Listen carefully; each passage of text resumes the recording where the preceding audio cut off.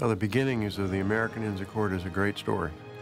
It began with the Chief Justice of the United States, Warren Burger, who had been expressing concern that he had that the American bar somehow was waning in civility and professionalism and in excellence in work product.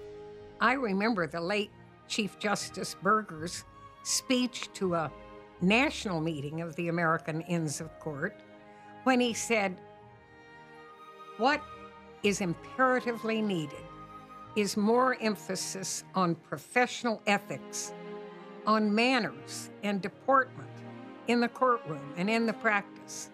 In short, the necessity for civility in what is inherently a contentious human enterprise." He was very much concerned about the quality of American lawyers, about their skill or lack of skill, their ethics and lack of civility. Not all of them, of course, but some of them.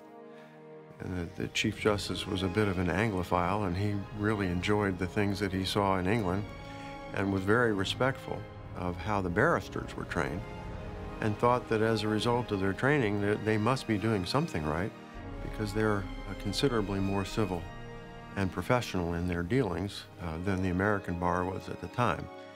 When the American Inns of Court were first formed, there were a lot of discussions about, well, how can we benefit, in a sense, like the British Inns of Court and improve the level of advocacy and professionalism of members of the bar.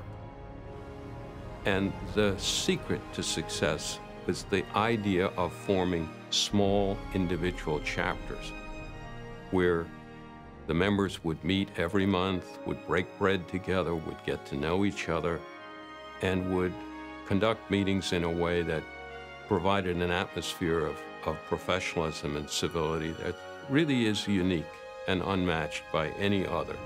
So in 1980, the first American Inn of Court was started in Utah. Thereafter, the Judicial Conference of the United States was tasked with trying to figure out a way to spread that throughout the United States. And by 1985, the American Inns of Court Foundation began. Justice Kennedy, not too long ago, shared in a public setting that he thought the American Inns of Court was one of the most significant things that had ever happened to the bar. I agree with him, and so do most judges that I know.